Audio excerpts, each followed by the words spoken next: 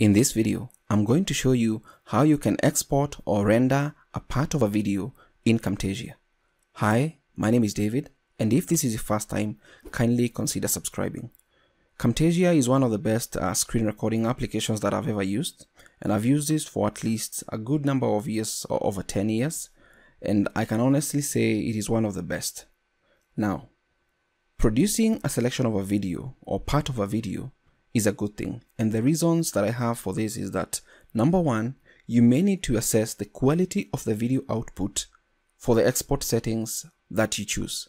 That is a good thing, so that you know if I use particular settings for my export, then this will work out well for the full video. So that is reason number one. Reason number two, you may have a blog post or maybe a post on Medium or even on your WordPress blog that is a step-by-step like tutorial, and you need each step that is covered to have its own video.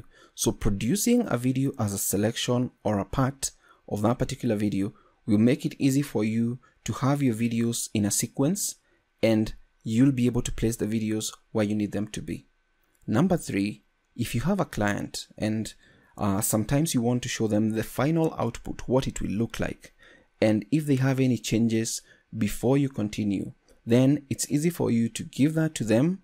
That is the selection or that part of the video, so that they can assess the quality, see if the audio is okay, because mostly sometimes or most of the time this is what is a reflection of the whole project. And finally, you may want to estimate the final output size of the video, and this is a good thing, especially if you're working with a long video. You can try the output of about a minute selection of a particular section of a video, so that you know what will be the size. And the reason for this is that Camtasia doesn't offer the details of what will be the expected size of the file when you do this. Therefore, to make this particular production or render of part of a selection of the timeline, then all you need to do is highlight the section that you want, and you do this by holding the playhead, the red side of the playhead, and moving it until you get to the point where you need the selection to end.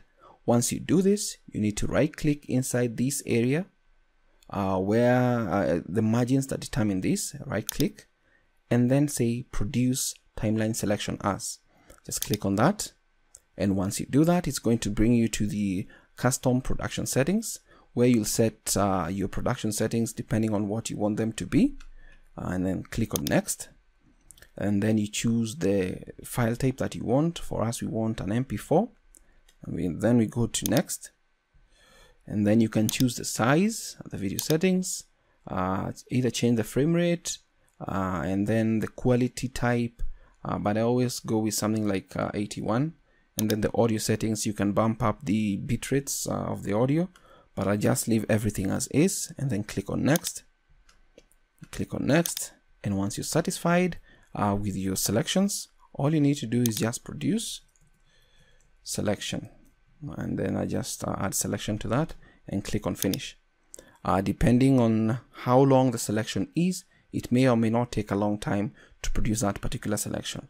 But when you do that, you'll be able to assess the quality of the video. That's about 5-second file and gets to about 1.76 MB.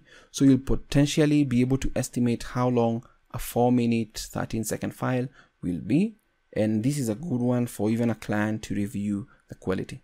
So that's it from me, and if you're interested in checking out Camtasia, check out the link from the description below, and I wish you all the best when creating video tutorials. Thank you for watching.